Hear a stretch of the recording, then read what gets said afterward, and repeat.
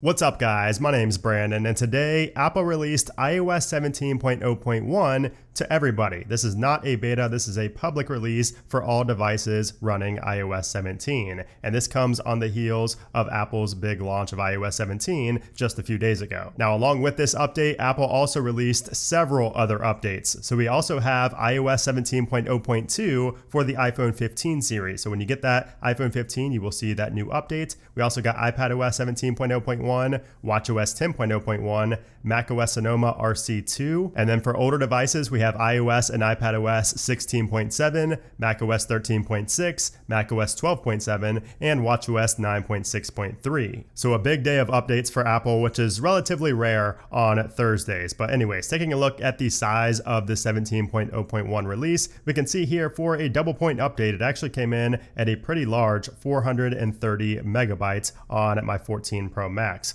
Let's check out the build number. The new build number is 21A340, and going back to the modem firmware, that is 2.08.02. All right, so now what's new here in iOS 17.0.1? And the first thing I want to touch on is the fact that the release notes right here, if you got this update, you'll notice that it does say it's for the 15 and 15 Pro models. However, this is released to everybody. So this update is going to include bug fixes for the 15 and 15 Pros, but it's going to contain security updates for everybody else. And that's the big reason that this software update was pushed for all devices, not just iPhones, but also for the Macs, watches, all of that. So if you take a look at the security notes here, you can see it's actually pretty significant. So we have 3 actively exploited bugs that Apple patched with this update. So it's a pretty important security fix. The first one is a kernel bug, and it says that a local attacker may be able to elevate their privileges, and Apple is aware of a report that this issue may have been actively exploited against versions of iOS before iOS 16.7.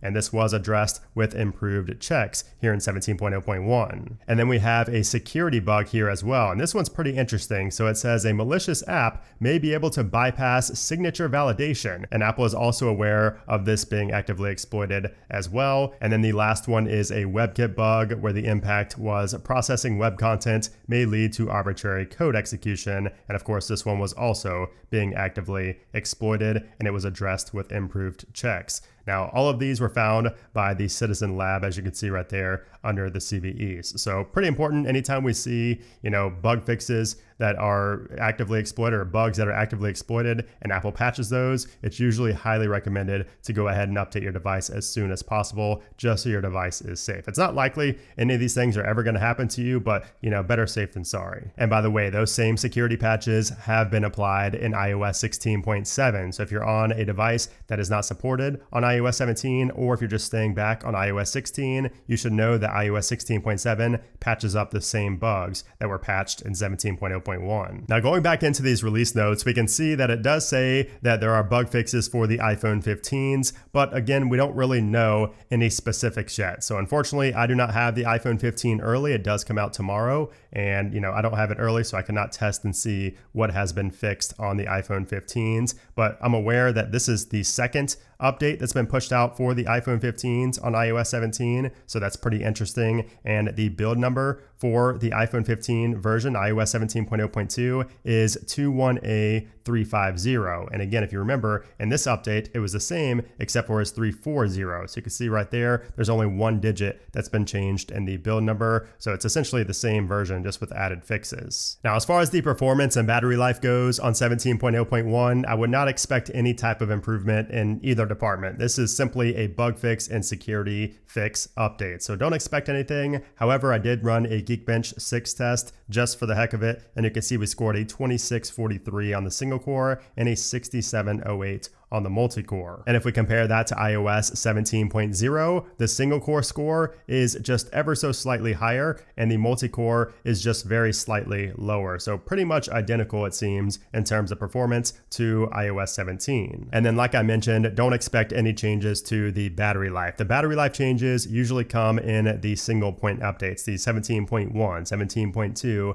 and so on. That's usually when we see the battery life enhancements. So I would not expect battery life to get any better better. Now, also, I know some people were mentioning that they had an issue when they changed their ringtone. If you go into text tone, for example, so if you had a custom text tone that you like exported from GarageBand and then you switched to one of the new text tones, your ones that you imported from GarageBand would just disappear, and they're pretty much nowhere to be found in iOS 17. So it's a really weird bug. And what's strange here is that my ringtones still show up. So you can see I have 3 custom ringtones right here, but they don't show up as text tones. So they did beforehand, but now for some reason they don't show up right there. But it doesn't change for me for ringtones. They still show up after I switch to one of the new ringtones and then back. All right, so now let's talk about the next release for Apple and when we can expect to see that. So next up, tomorrow we're going to see the iPhone 15's launch. So we're probably not going to get any software tomorrow. It's possible to get a very last minute update for the iPhone 15 if something really goes wrong, but I don't think we're going to get any software until next week at the earliest. Now, next week, it is possible that we're going to see an iOS 17.1 Beta 1. So I believe iOS 17.1 is coming most likely at the end of October. So if that were the case, that would mean that we most likely need to start that Beta 1 next week. So I think that maybe right there on Tuesday, the 26th is when we should see iOS 17.1 Beta 1 for registered developers. And if that is the case, that would pretty much reaffirm that we should be seeing a public release of iOS 17.1 at some point in late October, potentially even early November. And that update could include things like the journal application, maybe the text and ringtone bug fix, who knows. Usually that 0.1 update has quite a few fixes and enhancements. So that's really all we're expecting for now. And if you're still on iOS 16, I would not expect any more major updates for iOS 16. 16.7 is most likely the final release. You may just get security updates from here on out. And if you're wondering if you should update to iOS 17.0.1 or not, I say yes, for sure. I mean, we have security updates. Those are always, pretty much a no-brainer to go ahead and update for, especially because you're not sacrificing any type of battery life or performance. You're not adding really anything new to the software. You're just fixing up